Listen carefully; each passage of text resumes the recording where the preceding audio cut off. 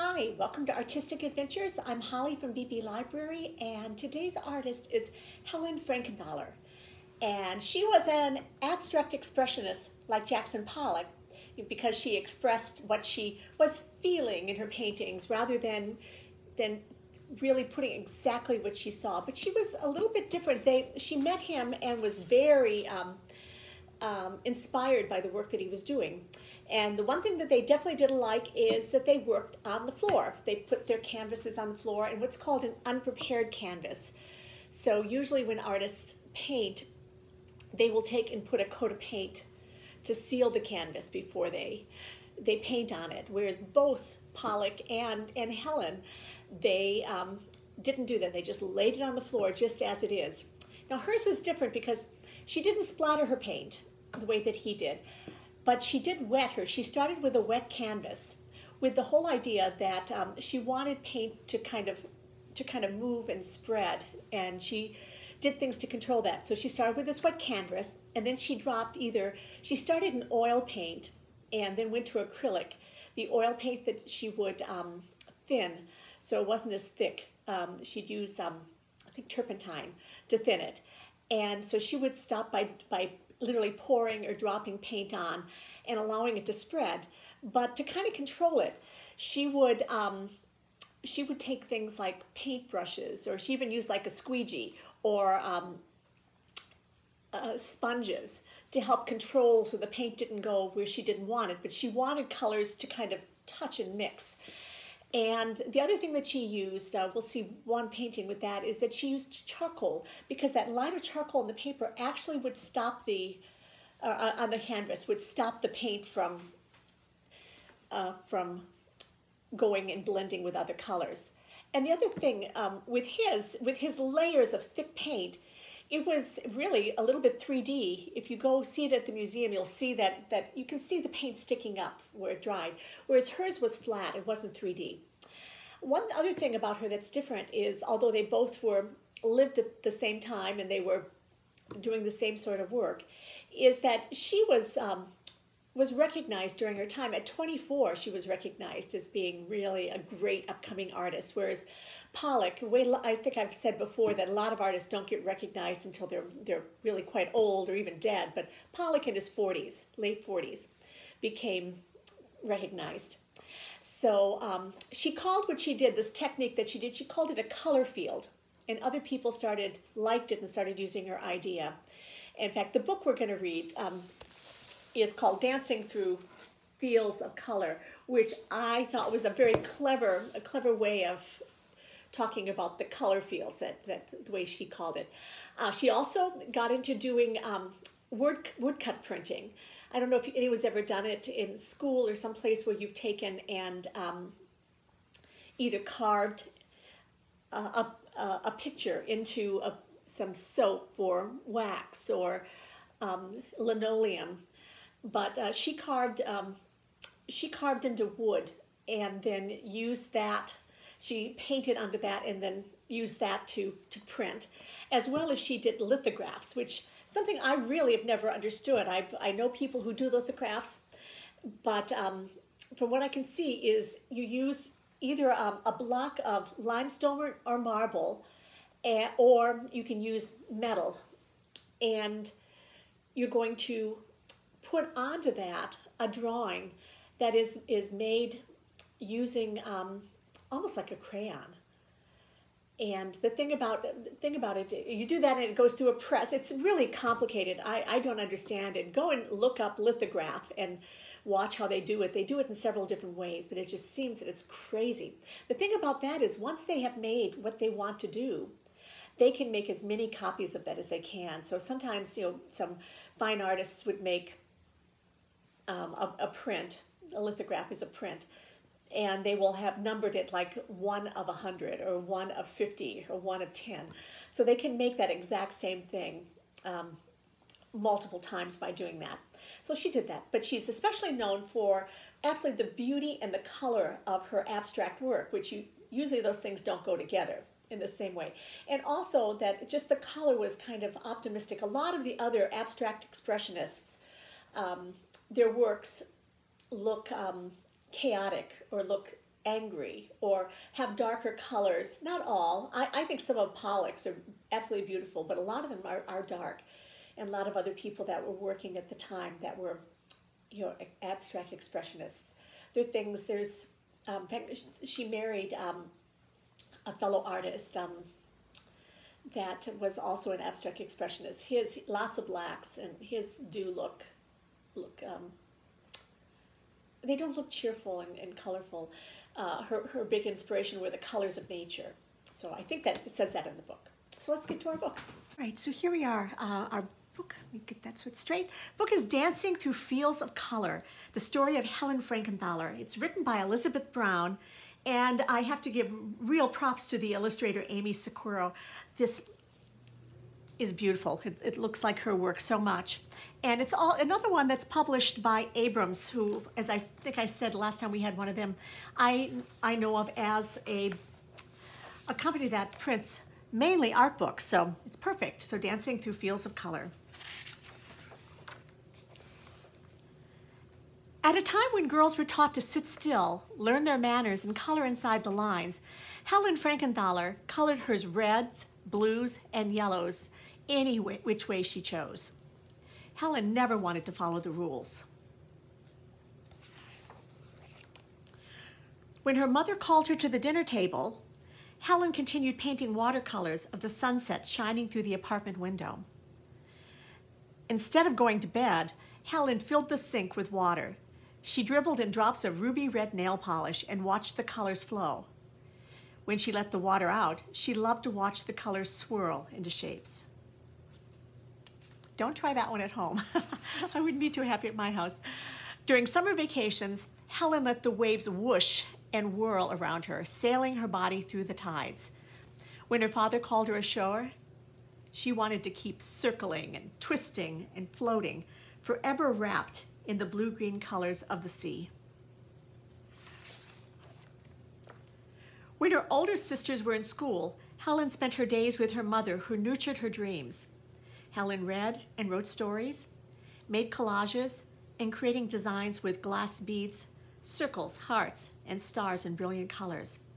She painted pictures and cards for birthdays and anniversaries, filled with all the colors of happiness, purple, yellow, and pink. Helen's father worked long days as a judge. She couldn't wait for him to come home each day.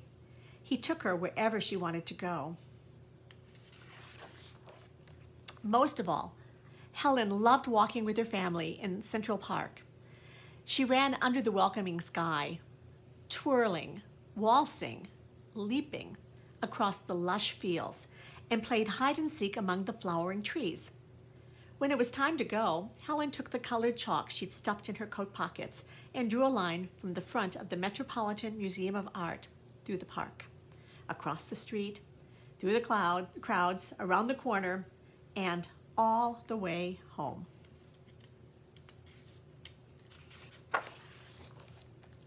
Her colorful line connected the two things she loved most. Helen's parents always encouraged her to blossom, express herself, paint free. In art classes at school, Helen wanted to do things her way, but she had to follow the rules in order to pass. Don't sketch like that. Draw like this. Paint what you see. Helen pleased her teachers when she sketched figures, drew chairs, painted flowers and pears like all the other students. But she wished for something different. Helen found comfort in painting seascapes. The blues and greens reminded her of her summer days with her family at the beach. She made pictures of her trips to the country with bursts of orange gold paints that warmed her face like the sun. Soon Helen's happiness disappeared entirely. When she was 11, her father died. Helen missed him so much that her sadness caused pounding headaches. She struggled in school. Helen tried to paint, but nothing came out. Her canvases remained blank, her world of colors and light dark. But colors lived in her mind, floating and shifting like the shapes she made in childhood.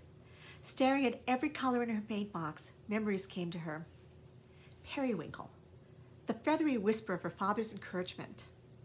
Ochre, This is ochre here. It's a color that's not all that familiar. The warmth of her father's hand as they strolled in the country, cobalt and crystal, the summer splashing in the ocean waves. Helen began to paint again, and eventually art healed her. Helen followed the rules well enough to succeed in school and go to college to study painting. Her professor wanted colors separate with thick black lines, her brush marks and planes arranged across her canvas to create depth and space. Helen loved college, but longed to paint what she felt inside. Painting feelings couldn't be contained in black lines or organized into clear shapes or objects. Helen dreamed of setting her colors free, like she was as a child, running without boundaries. She searched for more. After college, Helen moved back to New York, where many artists were exploring forms, lines, and shapes differently. They overlapped bands of color, thought more about geometry, and painted larger and larger pictures. Helen met an artist named Jackson Pollock, whose paintings hung in museums and galleries. The art world called him the greatest living painter in the United States. Reviewers celebrated him. Fans loved him. When Helen saw his work, she marveled how he splattered and dripped his paints on canvas tacked to his studio floor. If he broke the rules, why couldn't she? Helen exhibited her art in small shows, while male paintings were given larger exhibits.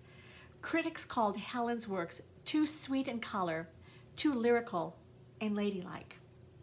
She worked harder and harder at her paintings, drawing strength from her memories of the country and sea. She wanted to leap into her colors, feel the colors, and be the colors. Art never let her down. Helen traveled to Nova Scotia to get away. As she walked through the fields, colors swirled around her. Cerulean blue and coral cascaded down mountains of saffron and gold. Rose, pink, and lavender rippled across the sky. Spring green and vermilion gushed through the sea waves. Helen felt the countryside move within her body. She saw the mountains with her arms. She heard the sea in her wrists. Could she paint the beauty she saw all around her? Could color be the painting? Helen grew brave. Back home in New York, she laid down a huge canvas on the floor. She put down her brush. Helen blended red and yellow to make orange. Blues and yellows became green. She mixed and mixed and mixed rainbows. Helen swirled charcoal lines across her canvas to guide her, like the chalk lines she drew as a girl in the city. With fistfuls of pink, Helen turned her wrist outward and spread the paint, streams of color racing and then spiraling, the paint soaking into the canvas like rain seeping into soil. Helen grabbed a bucket of crimson and poured, setting her colors free. They ran and rushed. Her colors turned into memories. Helen imagined the mountain peaks of Nova Scotia with her arms. She remembered the sea waves with her wrist. With the sweep of her arm, she splashed green like sea foam. Colors jeted across the painting. A jeté is just a jump, a ballet jump. Merged and connected like rivers into oceans, colors into feelings. Wherever the paint landed was the perfect place to be. Grabbing a nearby mop as her partner, Helen promenaded through puddles and pools of paints, pushing and pulling her colors together. Oranges and reds tangoed, corals pirouetted, pinks plied, yellow and blue sashayed, winding, turning, spinning. When she was done, Helen danced in that field, free among all the shimmering colors of her life, extending, reaching beyond the painting forever. In fact, this right here is, when we see her paintings, this looks like it's part of her first painting. So here is, in fact, here it is. This one's her first painting, but we're going to look at it closer. It's called Mountains and Sea. Her first one that actually she did in that style that made a splash. She used oil paintings and charcoal. It says on unsized. That means it's unprimed. It's not been pulled and put into a frame. So there we go. And here she is dancing. I think of all the books we've read, I do think that this one really does the best job of kind of expressing and really showing the style of the painter, of the artist. So I really like this one. The BB Library owns it, so I'm taking it back today. All right, we're going to get ready to look at some art. All right, I have some pictures to show you of Helen. First of all, here's one of her in her studio. It looks kind of familiar, doesn't it? It reminds me very much of when we looked at Jackson Pollock's studio. It's just the paint all over and everything. I love it. So the next 4 pictures are I found some photographs of her working, looking at the process that she used. So first of all, she'd put the canvas on the floor like Jackson Pollock did, and in her case, she would wet it to do her color field. So then she would pour paint. Here's a picture of her pouring paint that had been either, I'm not sure if this is acrylic or if it is oil. She initially worked in oil, and she would sometimes put the charcoal on the page first to kind of confine the way the paint moved. But if it was oil painting, she would have used turpentine to thin it. If it was acrylic, she would have used water to thin it. So she did that. And then if you look at this, she's using, it looks like one of those little temporary brushes that you sometimes use when you're painting at your house. She used a brush or even a squeegee or a mop, it said in there, to help direct the paint the way she wanted it to go. And then she would use a smaller brush to actually make finer lines. And then there were places in there that she would paint if necessary.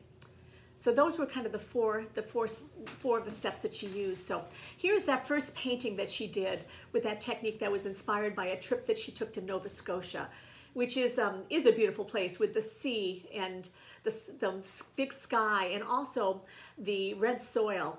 It's this is called Mountain and Sea. She made that in 1952, and it was, like a first painting that she did in that style that made quite a splash. As I said, she was, in her 20s and was kind of looked at like, ooh, she's doing good. All right, the next one's called The Bay.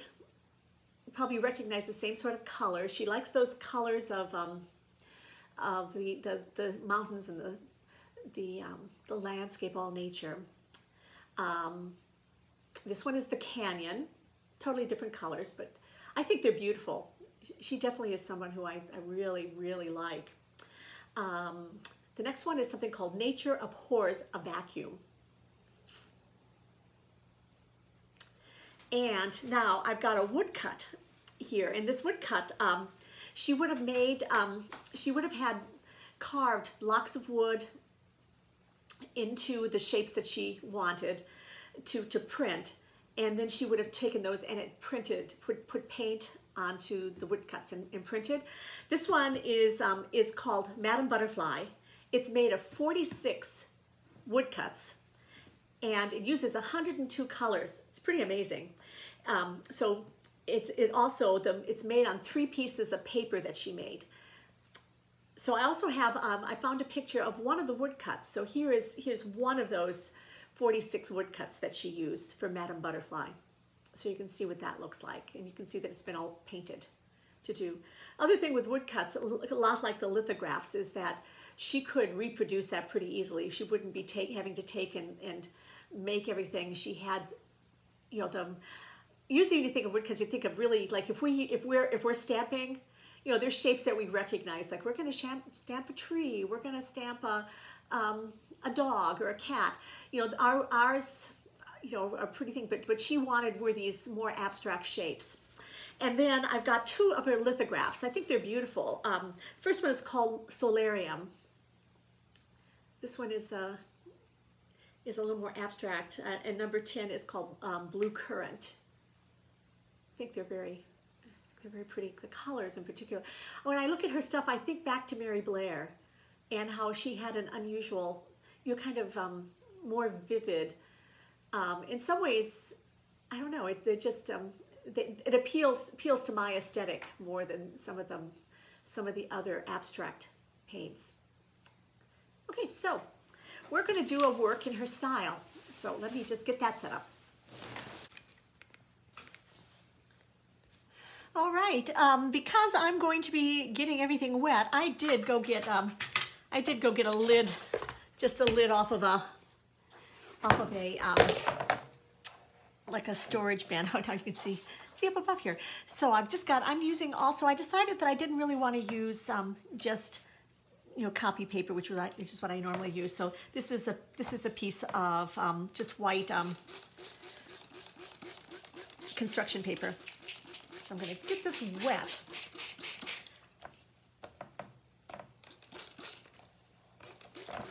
And I'm going to use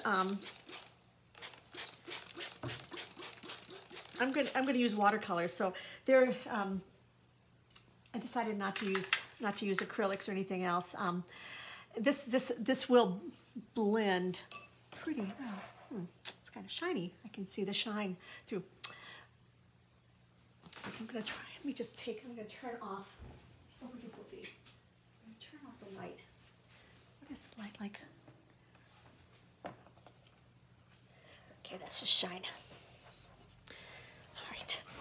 All right, so I'm just going to take a color. In fact, bring this over to the side. I'm just going to take and just get some pretty wet. In fact, there's my first little bit of blue over there. I'm going to sit down. I'm going to drop some colors on this. I'm not sure what I'm doing. I'm going to just choose colors of things that I like, or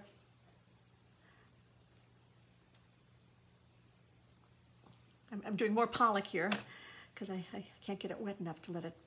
There we go. But it, like Pollock, it's you know, it's the idea of dropping on, and this is not going to have the texture at all. And let's see. But the big difference that she made was the addition of using the wet.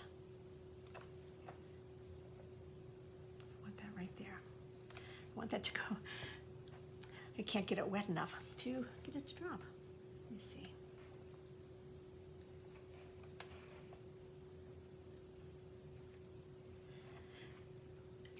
And if she wanted to get an area, like a large area, she would pour. Now we really can't do that very well with this unless you're using a liquid paint.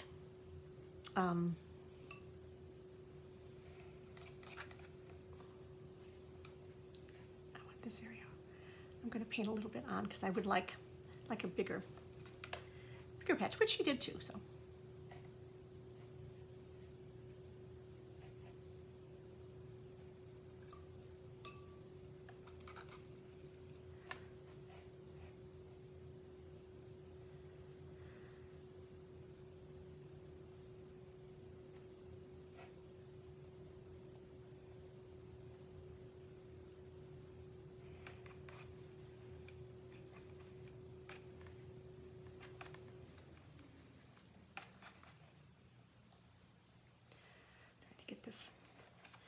Trying to get this yellow screen a little yellower. Let's see if I can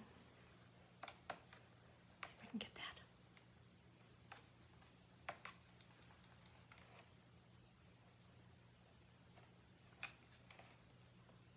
I've learned one thing. I really do like doing abstract work, and I think that I'm going to buy a set of just blank cards and do some painting on them that I can use as thank you cards or different things, because I actually, something I've learned from this is how much I've liked that. I can't get this yellowy enough for what I want.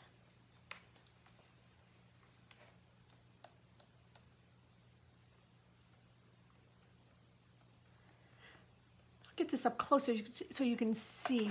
Can you see how the colors are kind of branching up from where I put them? They're kind of following the water. They're following like the fibers of this. Let's see. Yellow.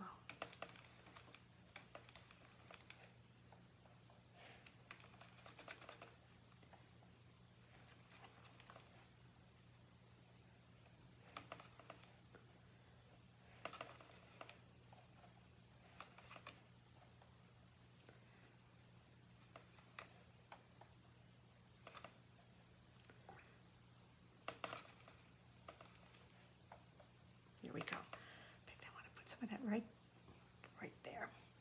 But you get the idea. This is actually, as I said, very fun and relaxing. I don't want to bore people by you watching me hours just kind of putting paint on a wet piece of paper. But I think mine is it's kind of a masterpiece. I like it. But I think that is what I'm going to do. I think I'm going to buy some blank cards and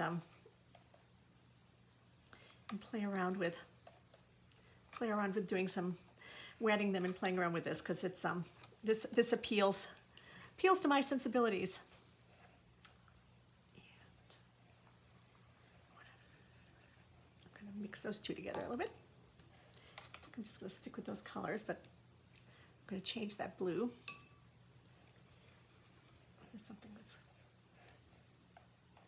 here we go, something in between.